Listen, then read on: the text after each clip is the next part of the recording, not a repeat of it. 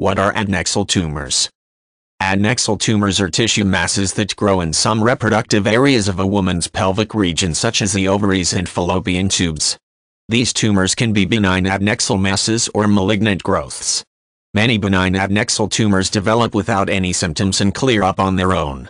Adnexal tumors are usually more likely to be benign than cancerous in cases where female patients have reached reproductive age.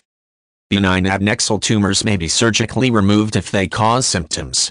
Some common symptoms of adnexal tumors include stomach pain, indigestion and nausea, shortness of breath, unusual fatigue, and changes in urination or bowel functions may occur with an adnexal growth. In some cases, individuals have experienced pain in the leg or back, excessive vaginal bleeding, and unexplained weight changes with adnexal tumors. Ovarian cancer tumors are adnexal tumors that begin in a woman's ovaries. The ovaries are organs of the female reproductive system that create eggs.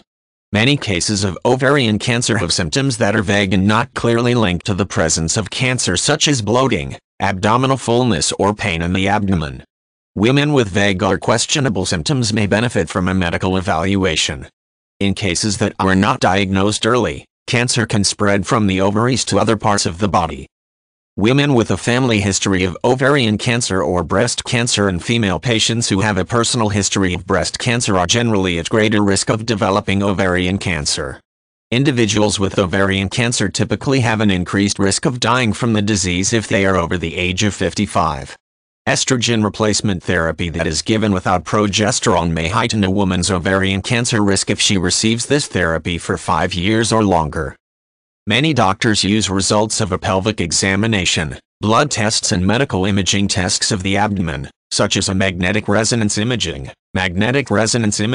scanned, computerized tomography, CT, scan, or ultrasound examination, to help them diagnose cases of ovarian cancer. Physicians often treat ovarian cancer with surgical removal of the disease. The surgery may include removal of one or more parts of the female reproductive system, such as the uterus, fallopian tubes, and ovaries.